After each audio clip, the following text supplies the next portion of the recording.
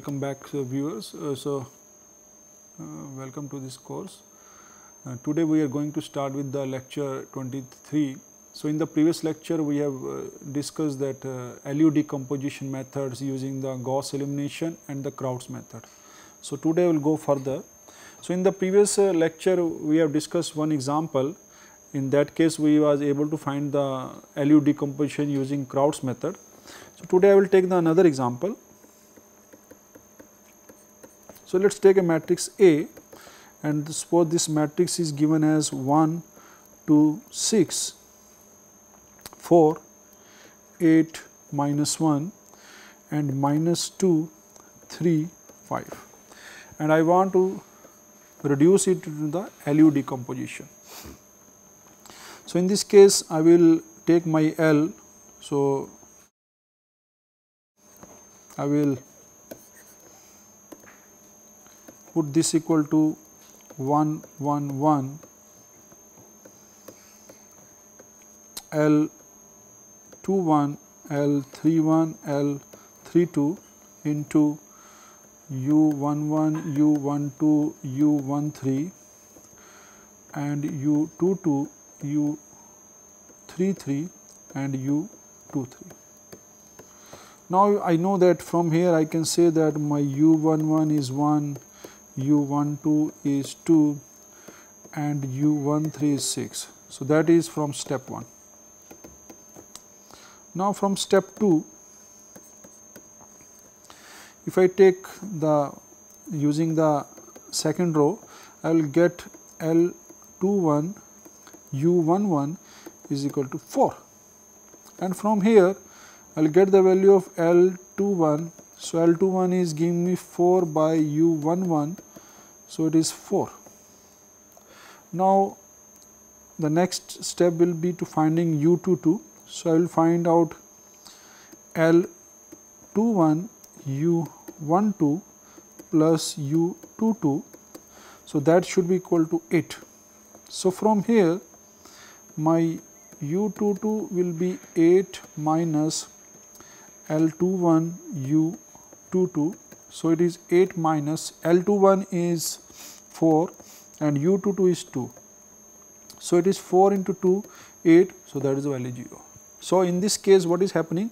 The value is coming 0, and if you remember that in the next steps to find the value of other elements, some places we have to divide by U 2 2, but U 2 2 is coming 0. So, in this case we cannot divide by U 2 2. So, from here I can say that LU decomposition is not possible. And if you look from the matrix A, then you can see that it is not diagonally dominant. So, in this case my matrix A is not diagonally dominant. So, it may happen that if I change this one and make this matrix as a diagonal dominant, then if I do the LU decomposition, so in that case it may possible that I will get the LU decomposition. So, that is always there. If a matrix is diagonal dominant, then the LU decomposition is possible. So, from here in the previous method where we have taken LU decomposition, so I have started with the method 1, LU decomposition using Gauss elimination.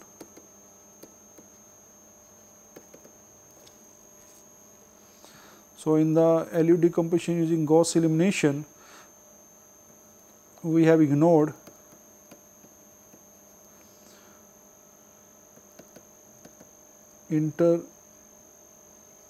interchanging of rows.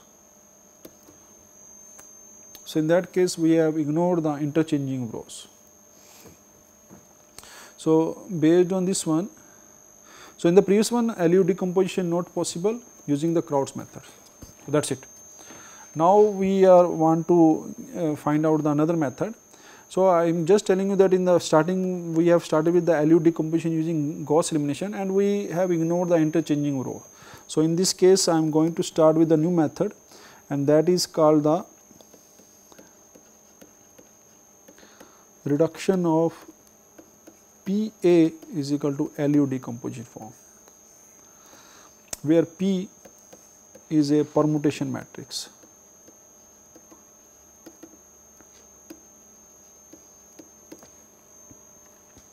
So, it is a permutation matrix. So, I can write the definition of permutation matrix. So, so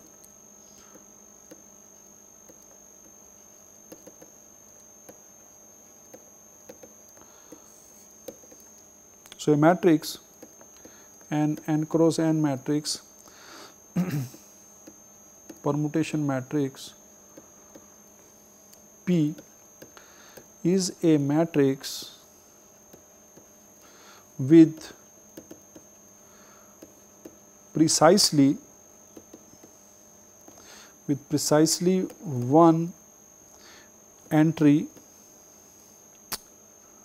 whose value is 1 in each column and row, and all other values, all other entries are 0. So, that is called the permutation matrix.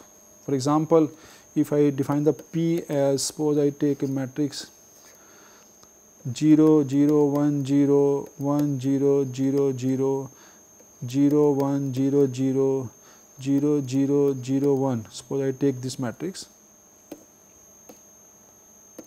4 by 4 matrix I have taken. So, that is a permutation matrix. In each row and each column only one element. So, if I want to this one so this is a permutation matrix. So, in the permutation matrix what we have done, we have started with the I, that is the identity matrix,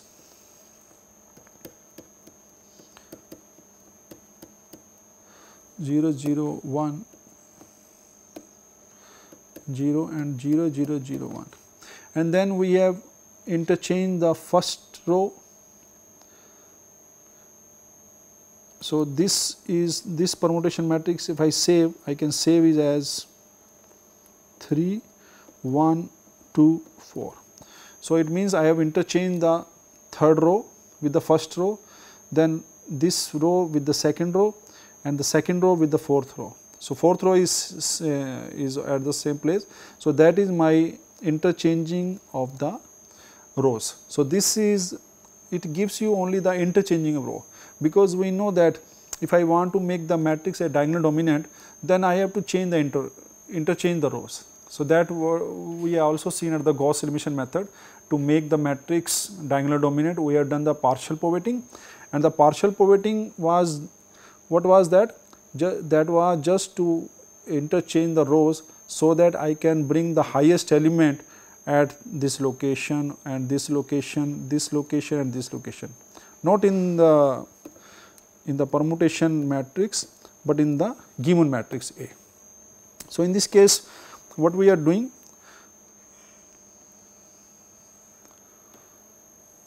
now from here I can say that I have a matrix A. Now, I am applying permutation to this and then I am doing the LU decomposition. So, that is called the LU decomposition method. So, what I am doing now, suppose I have a matrix A, suppose I take 3 by 3 matrix. So, I will take A, then suppose I take a identity matrix I with the interchanging of first and third row. So, that I know that if I pre-multiply, the same will happen in the A.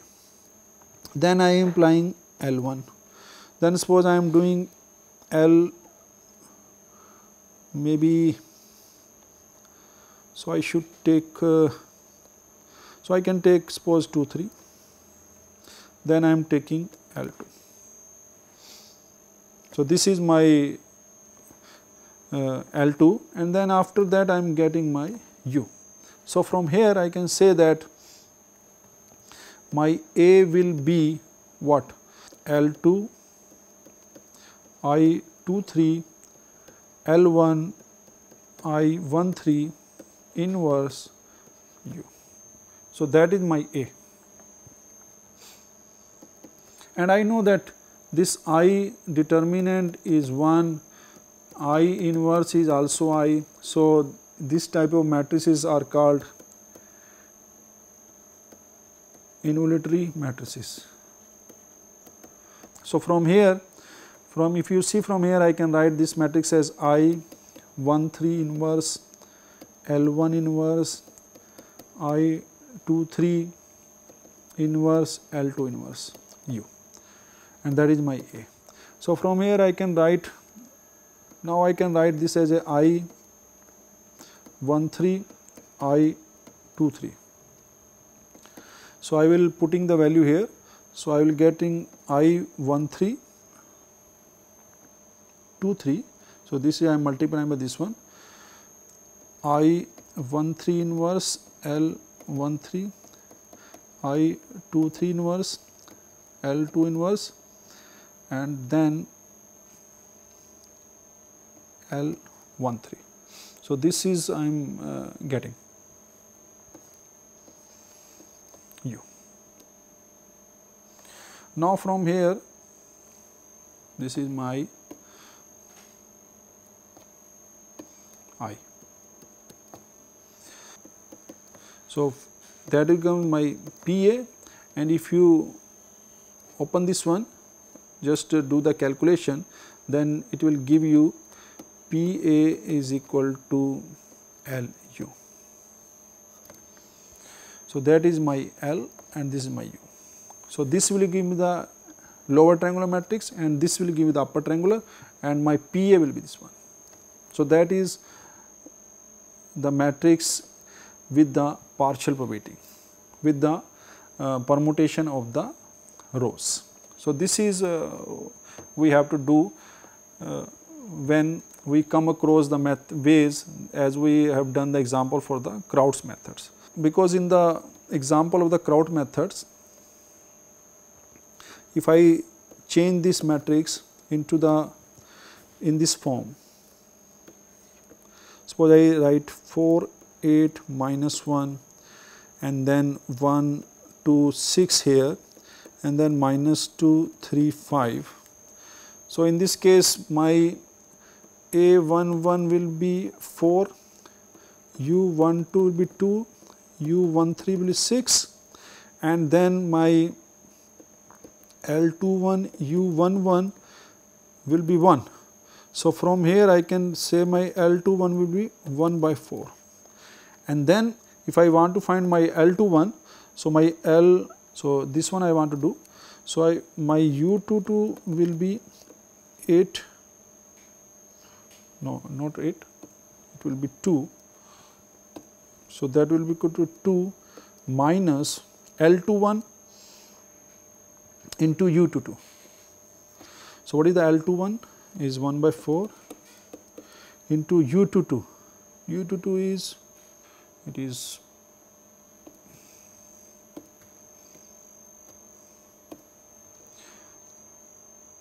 U12, yeah, U12, right. So, it is equal to U12, that is 2. So, 2 minus, so it is 2 minus 1 by 4 into U12, 2.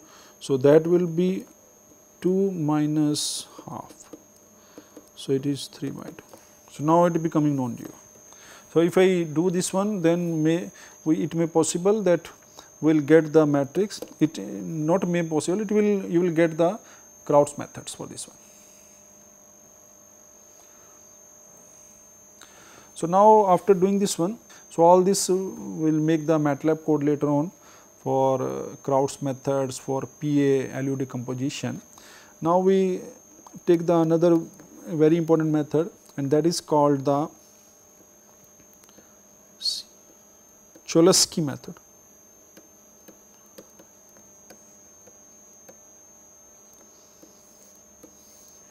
So, what is going to happen in the Cholesky method? So, if I take a matrix A n by n matrix, and this matrix is symmetric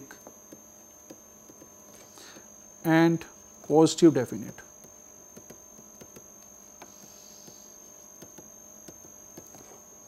So, two conditions are there, symmetric and positive definite, then the LU decomposition is given by Cholesky.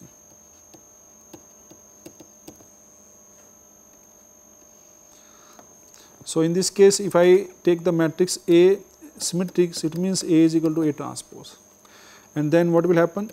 I have my LU decomposition.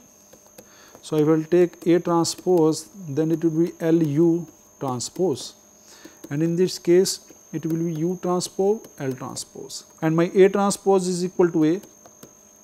So, it means that should be equal to LU. So, from here I can say that either UT is equal to L or LT is equal to U. So, from here I can say that my matrix A can be decomposed as L, then U is L transform or U transform U. So, in this case what is going to happen? Now, suppose my L is, so I take, suppose I take this method, this notation. So, let my, this is L11, L22, LNN. So, L12, L21, LN1, this one. So, now my L transformation will be the same element, but it will become the upper triangular matrix. So, from here I can say that I need to find only these elements, and what, how many elements are there? So, we have n elements at the diagonals plus n minus 1 at these points plus n minus 2 and so on up to 1. So, this will be equal to the n plus 1 by 2. So, now I have to find n into n plus 1 by 2 elements from this, because in the matrix we have n square elements. So, instead of n square elements we need to find only these elements. So, we have to find out much number of elements, and based on this L, then I can find my L transpose, and then I reduce my A into the L transpose notation. So, this one, this method is only for the symmetric matrix and the positive definite matrix. So, let us have some discussion about positive matrix and the symmetric matrix. Now, why we need the symmetric matrix? So, we know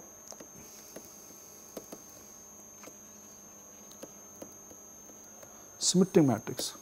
So, suppose A is n cross n matrix, so it is called the symmetric matrix if A transpose is equal to A. So, when I talk about the symmetric matrix, I assume that A is a real matrix. So, with the benefit of the symmetric matrix is that it has all eigenvalues real, because when we have the real eigenvalues, then we can say that whether it has a positive sign or negative sign. So, the benefit with the symmetric matrix is that it has all the eigenvalues that is real, and this we can also prove. I know that for the eigenvalues I can write my Ax is equal to lambda x, where lambda may be complex because I do not know. I have to prove that it is a real or complex. So, if it is a complex, A is real and this is the complex, so X is also complex.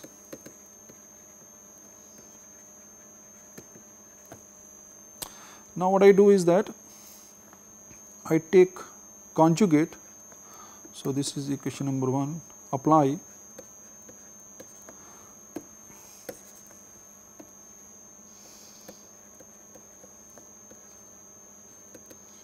conjugate and then transpose. So, I can take conjugate. So, A is a real, so does not matter. Lambda is a scalar, so I will put the conjugate and then this and then I take the transpose, because lambda is a scalar, so transpose is nothing, so I will get the same value. So, from here I can write this equation as X transpose A transpose is equal to, so this one I have written. Now, from here I know that A transpose is equal to A. So, that gives me,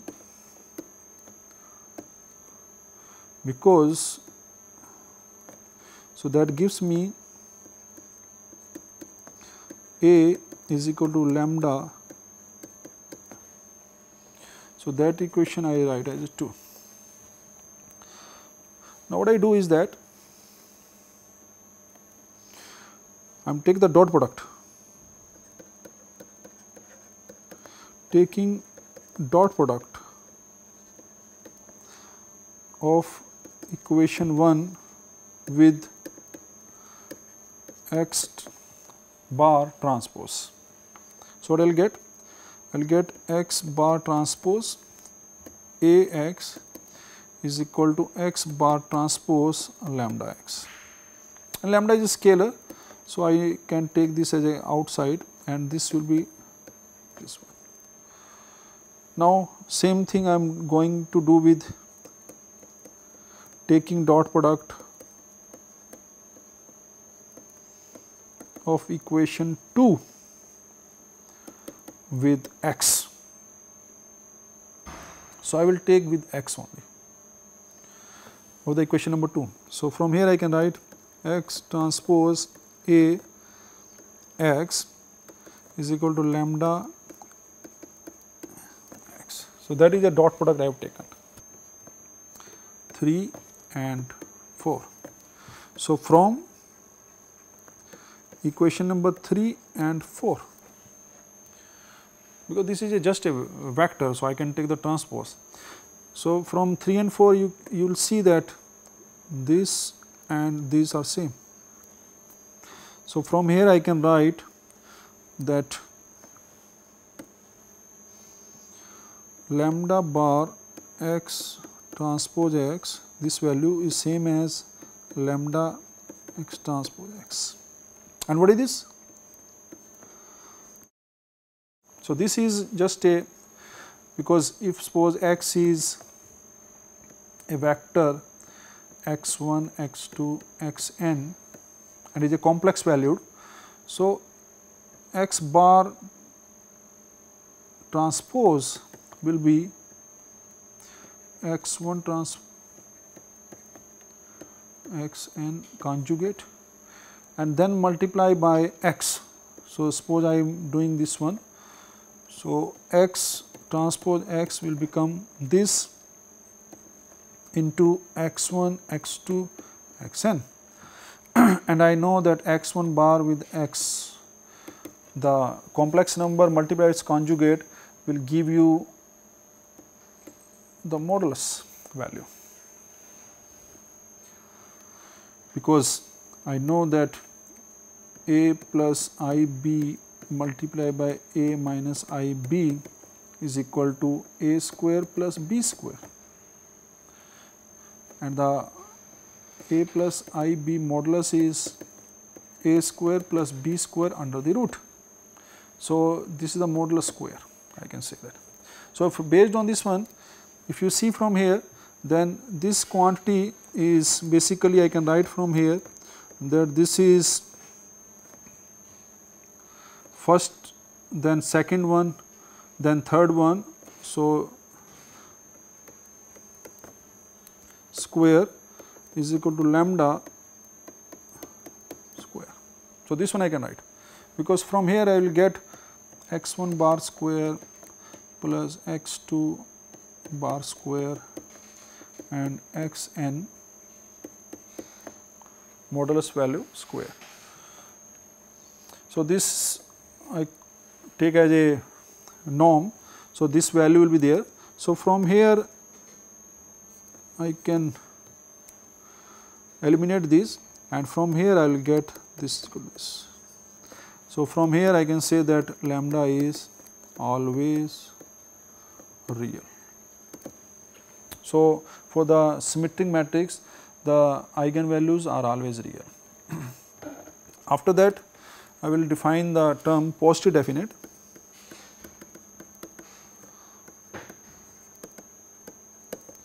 Positive definite, and that matrix is already symmetric. Positive definite symmetric matrices, because the matrix A is already symmetric and I am discussing the positive definite. So, in this case, from here I know that A x is equal to lambda x. Now, and positive definite means that a matrix A, that is n cross n, is said to be positive definite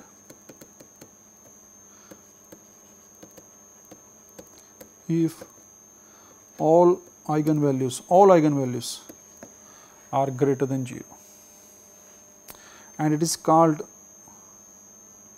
semi positive definite. This is for all I. Lambda I is greater than or equal to 0 for all I. So, it means that all the eigenvalue should be greater than or equal to 0. So, if it is a positive definite, it is strictly greater than 0, otherwise greater than or equal to 0. So, from here I know that how to find the eigenvalue. I can find the eigenvalue as a Ax is equal to lambda x, where x is not equal to 0 and lambda is my eigenvalue. I can multiply this with the A transpose, and I can write this one as. So, from here I can write x transpose x, and from here I can write my lambda is equal to x transpose Ax is equal to x transpose x. So, x transpose x is the square. So, from here this quantity I can be written as square. So, from here this quantity is always positive. Suppose this is positive. So, if x transpose Ax is positive for all x, then my lambda is always positive, and then we will say that the A is positive definite.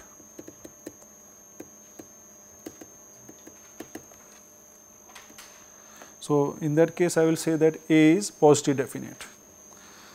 Other way is to find that how we can find out that A is positive definite. So, then we can say that all the pivots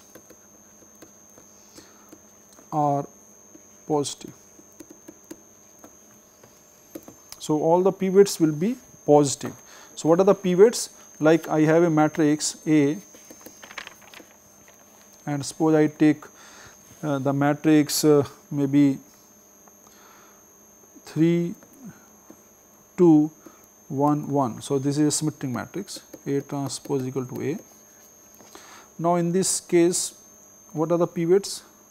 So, the first pivot is 3. So, and the next pivot is, so the first pivot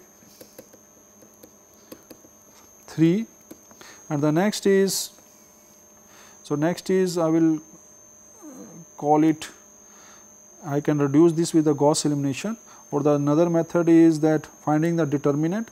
So, it is a 6 minus 1, that is 5 divided by 3. So, that is 5 by 3. So, in this case 3, so in this case my pivot 3 is positive, 5 by 3 is positive. So, from here I can say that this is positive definite.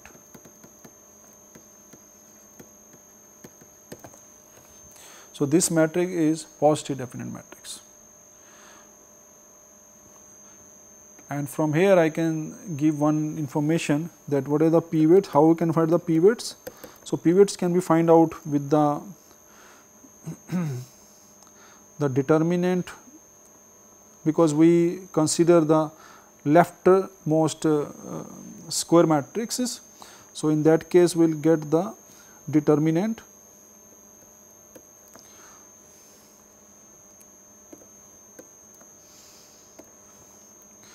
A, the determinant of this one divided by A k minus 1 k minus 1, where A k means where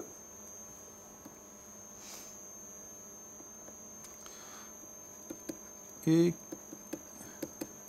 is the leftmost k cross k submatrix, and this is the previous one. So, like this is a 2 cross 2 matrix and this is the previous one. So, I have done taking the determinant of this divided by this. So, that is a pivot. So, based on the elements of the pivots, because it is very easy to reduce this matrix into the Gauss elimination type, and then we can find the pivots. So, based on the sign of the pivots, I can say that whether my matrix is a positive definite or not.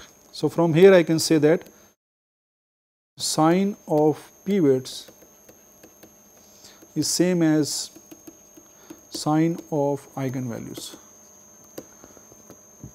So, based on the sign of the pivots, I can find out that whether the matrix is positive definite or the negative definite or the mixed type. So, that is all about the positive definite matrix.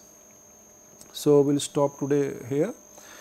So, in the today class we have discussed about that how we can apply the permuted matrix LU decomposition method, and then we have discussed another method, that is Cholesky method for symmetric matrix and the positive definite matrix, and the next class will discuss about the other method also. So, thanks for watching, thanks very much.